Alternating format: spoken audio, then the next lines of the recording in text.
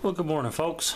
I've got this old pyramid power supply that's probably been about 15 years now. It's been stored away. So I just recently unearthed this, so I figured, oh, what the hell, I'll take it apart, since something of this vintage is probably not it's not a good idea to just plug it in and turn it on.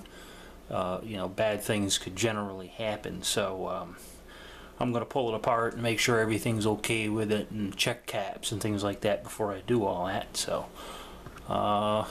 you know, it's a big sucker. I was curious as to how much it weighed, and it come in at just over 25 kilos, so 55-ish pounds. It's pretty heavy. So, anyways, I'm going to take it apart, and we're going to see what's inside of it. So, hopefully this will work out. So set the camera down and point it down at it, and you know, put a screwdriver to it and take it apart. So anyways, I've had this thing for quite some time, and used to use this with big amplifiers when I was repairing them, be it RF amplifiers or audio amplifiers. You know, in all reality, it was actually mostly audio amplifiers, big car stereo audio amplifiers, and I used to repair those. That's what I used this for. So, you know, it can deliver the power.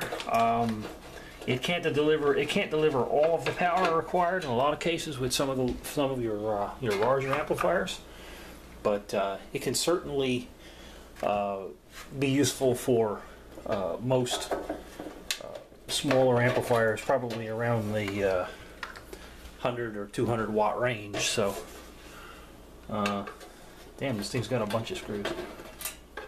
So luckily they're not rusted in place. But, here we go. I think it should come open now. Oh, there it goes. So there's the guts.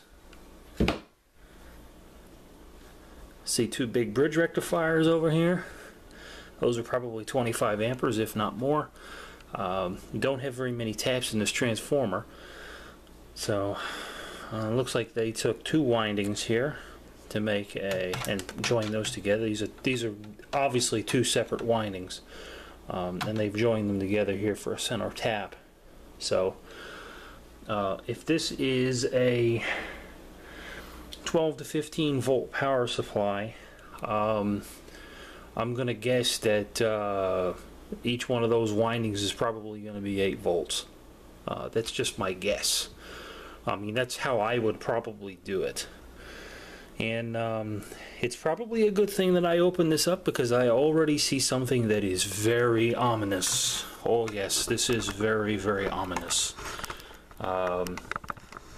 Take a gander at this cap. I don't know how this is going to show up. You see that guy right there?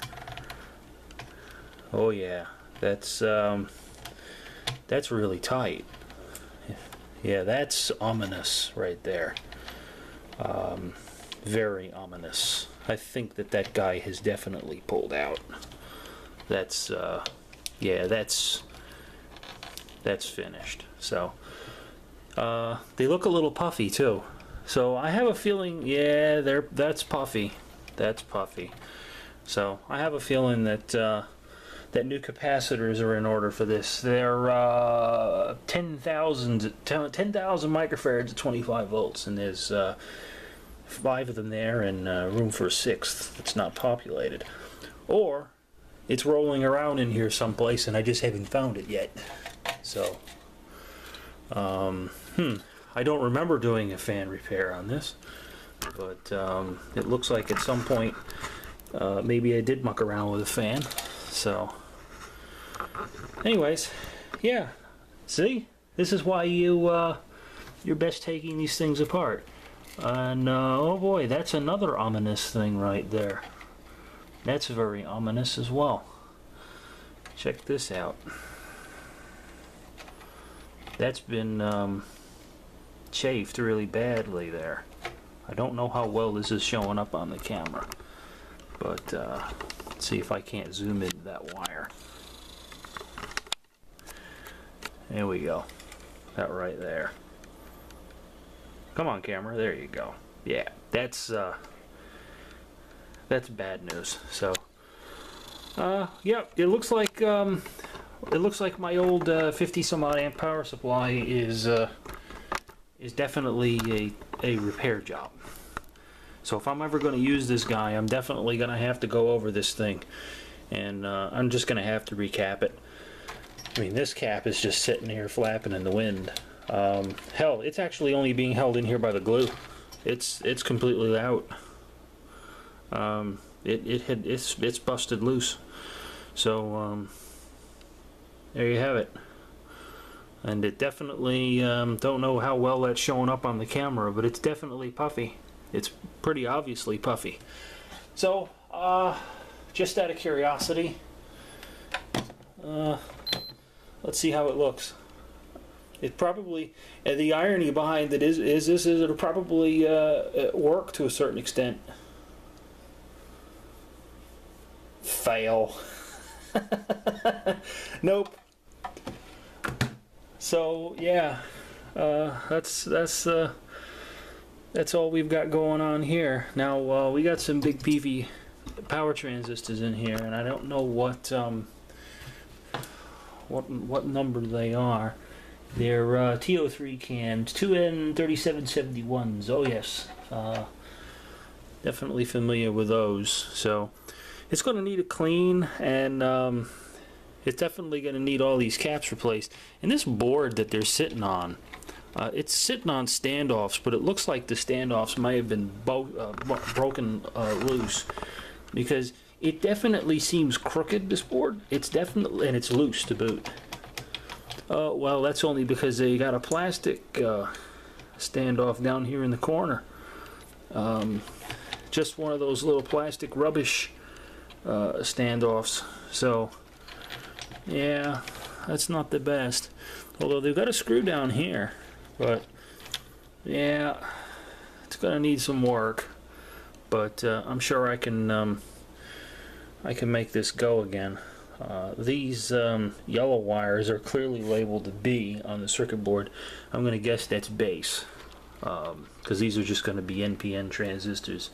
In fact, it looks like some of the leads that are just sticking out of there. They're just coming through holes in the heatsink, and they're just insulated with like a plastic sleeve or something. And some of them are just coming dangerously close to touching the heatsink. So yeah, it's not the best quality power supply in the world, that's for sure.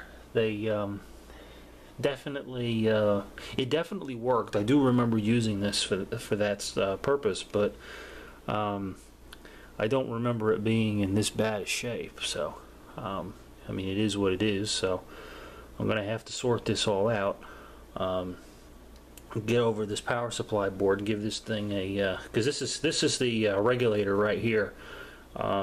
This is the guts of the unit, essentially. That wire, that black wire coming off that center tap, it's up here, and going down is very short.